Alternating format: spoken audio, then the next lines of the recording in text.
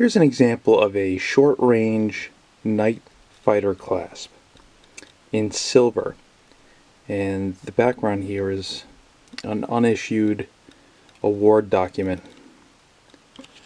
for the clasp. I'm unsure if this is a repro or not, but you get an idea of why people may collect the award documents with the badge themselves. It looks real nice.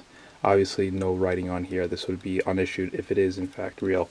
The short range night fighter clasp, 3 grades. This would be silver, 20, 60, or 100 different flights that you would have to have logged to get credit for. The day fighter class is identical to this, except the wreath around the upward pointing arrow is not colored black. So this is the night fighter clasp. And as the war went on after 1941, which is when this was instituted, you'd have the need for more gold grades and then separate attachments on the bottom here, because people were just flying so many different sorties. On the reverse here we see the RK maker marking right on the left here, in between the hook and the center.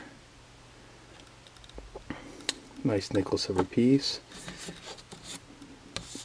heavily faked of course.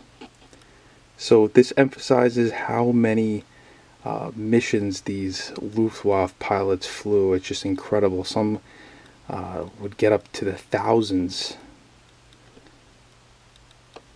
of different flights that they took on behalf of the Luftwaffe and the Wehrmacht. So a nice look here at a Rudolf Carnath short range night fighter clasp in silver.